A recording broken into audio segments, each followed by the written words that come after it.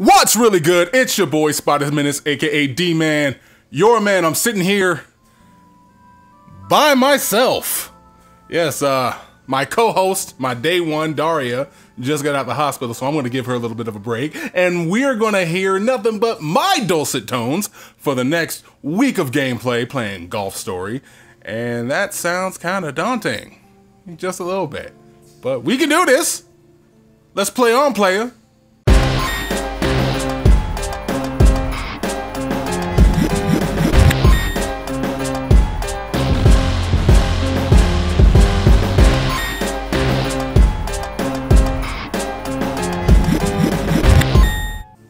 Tiger, woo!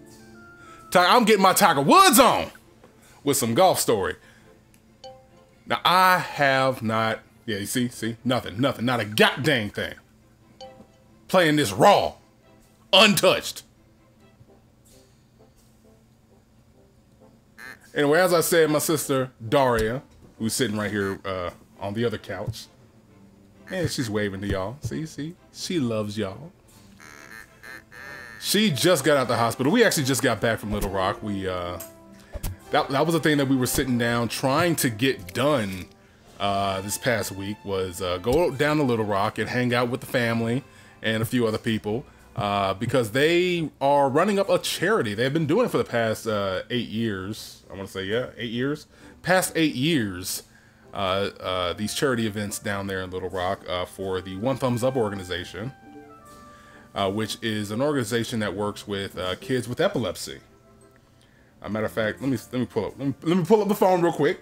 I gotta pull this up. See, I gotta do this all by myself right now because my fifth will be sick, and I gotta remember exactly what One Thumbs Up stands for. Hold on a sec, because it's a nice little acronym. I got y'all. One Thumbs Up stands for offering needed empowerment, truly helping uplift many by simply using perseverance. That's the One Thumbs Up organization. We'll throw down a little bit of the information that you might need. Their Facebook page, I think they have a website up already, so we'll throw down their story. But it's near and dear to our heart because we have our little nephew, our cousin nephew, play nephew, whatever. You know how our family goes, right? Anyway, we have our little nephew, Nasir, who suffers from epilepsy, and what's the name of those seizures that he has? Grand mal seizures, and it really affects him heavily. Makes it hard for him to, do a lot of the things that a kid his age right now. He's now 13. Kid his age usually does, but we work with him and his mother Toya. Shout out Toya. Shout out Nasir. We love y'all, but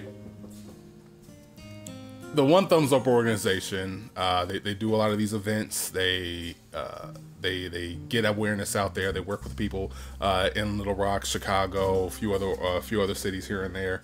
Texas. So Texas, thank you. So go ahead, give them a look, and I will continue playing this Golf Story.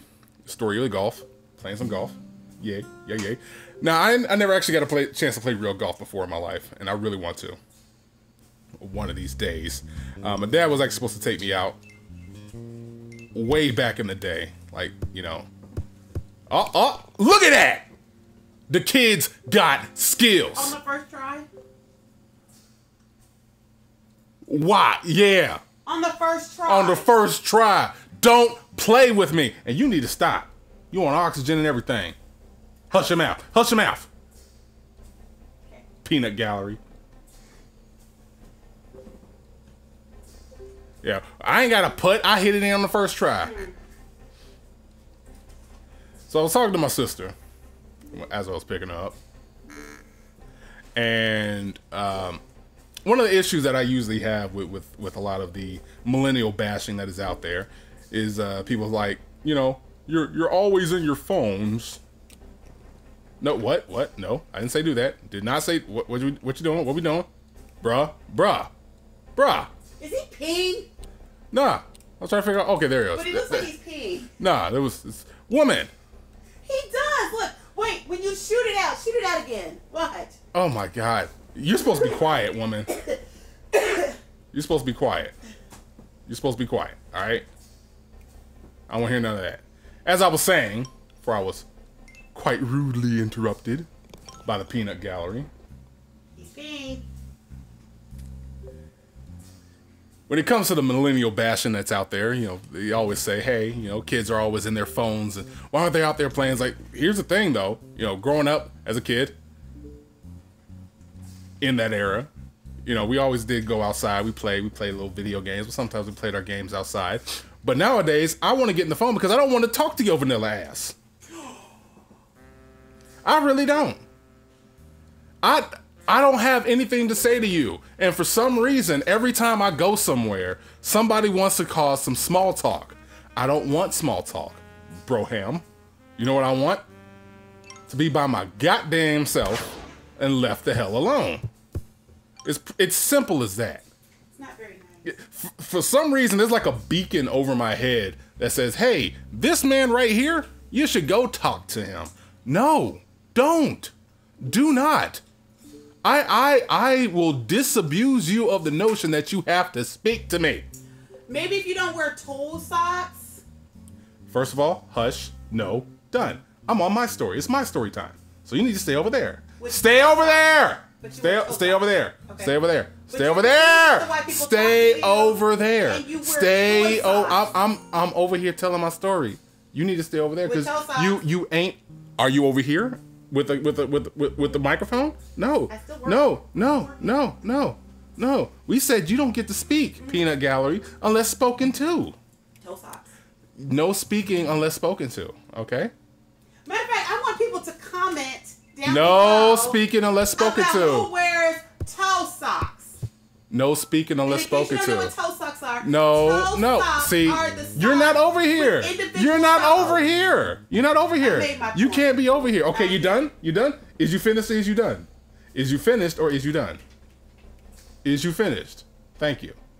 As I was saying, there must be some beacon over my head that says, please speak to this man. I don't know why. I don't want to speak to you when I'm out in public. When I am waiting on my elevator and somebody comes walking up, looking like they want to speak, my phone comes out and I'm opening up and looking it down. I'm an introvert, baby. I don't want to speak to you. I don't want to ask how your day is. I don't want you to tell me like, oh, always busy rushing. No, I don't care. I don't need your input. Please don't. Karen, leave me alone. I don't give a damn about your dusty, crusty ass potato salad. Leave it alone.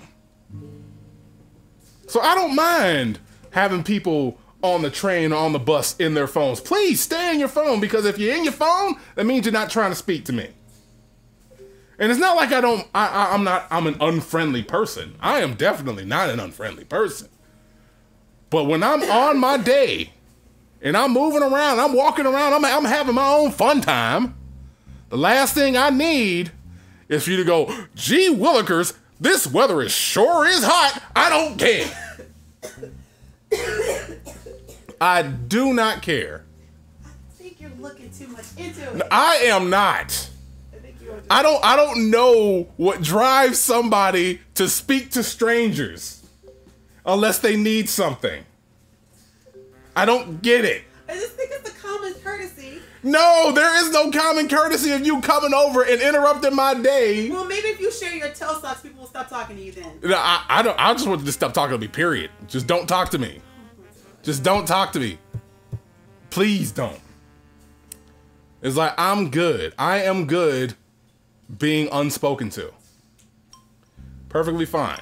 Are you really though? I am very fine. I am perfectly fine. Yeah, damn it. Should have got to the green. Yeah, that was stay behind green. All right, I'm gonna pitch like this. See if that could work. But yeah.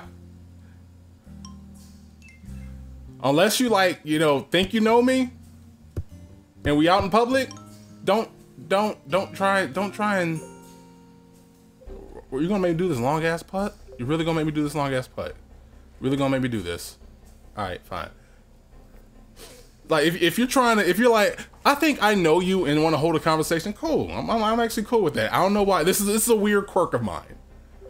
But if you're walking over to me, apropos of nothing, and we just happen to be waiting in the same line, I don't need to know your commentary on the day. Leave me alone. Why? Leave me alone. I just want to know why. Why not?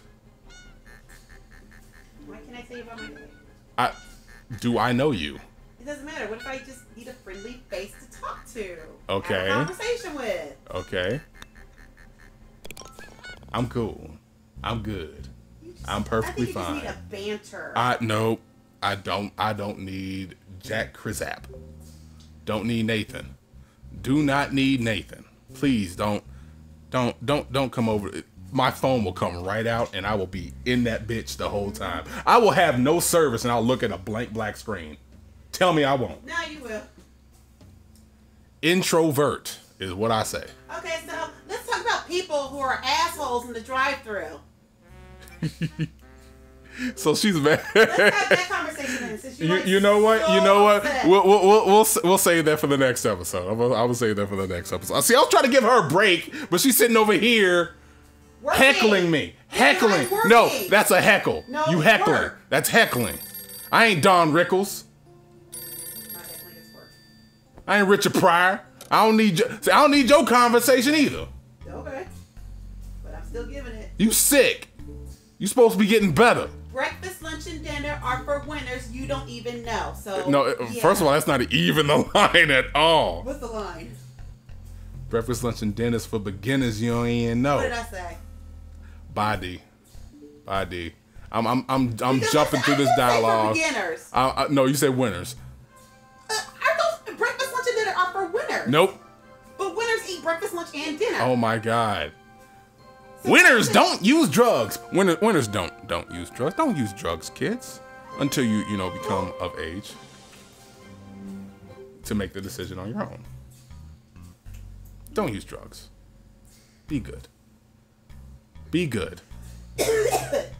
Breakfast, lunch, and dinner No. are for winners. Nope. Okay. Beginners. Anyway, this I did not remember how dialogue heavy this damn part of the game I know, is. right? Like, Very dialogue heavy. We'll get into the rest of this. We'll get into the rest of this fun stuff, the actual gameplay next time on Button Smashers. I'll catch you later. Deuces.